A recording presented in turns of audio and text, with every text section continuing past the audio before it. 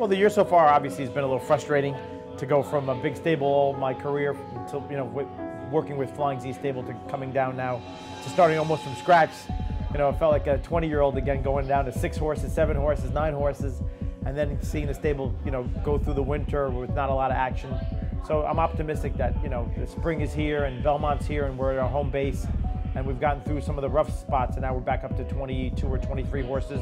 Carlos likes to be near the barn, have access to the barn.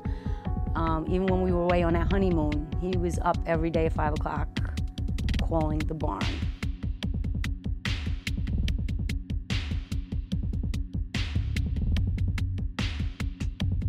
It's a transitional period to lose somebody that was so instrumental in my career as a horse trainer. Mr. Lizard was one of the leading owners in New York, for so many years, and he was a big part of my life.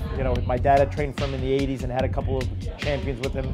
And, I've known him since, all my life. He's like the only other mentor other than my father I really had in the horse game. He's a third-generation trainer, so his grandfather handed, some of the business down to his dad. His dad handed some of the business down to Carlos. I'm not sure what my goals are other than to just get the stable back where I have the same people that have been with me, that I don't have to lay anybody off because of not having enough work and having the horses in the barn.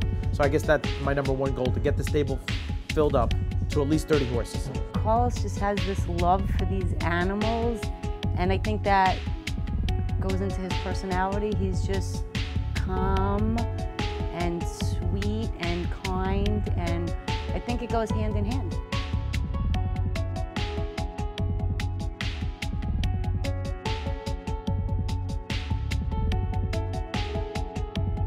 I'm not thinking I'm going to compete with the top 5 or 6, 7 trainers here at Belmont, just for the simple reason I don't have the numbers right now. The trainers like Pletcher and McLaughlin and Billy Mott and those trainers, they're dealing with 70 to 130 horses spread between here and Saratoga, so they're running a lot more bullets.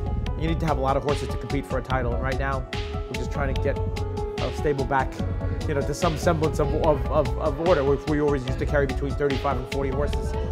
So, but I think we'll do okay though. You do good today, everybody loves you. You don't do good, everybody hates you, and every day is different.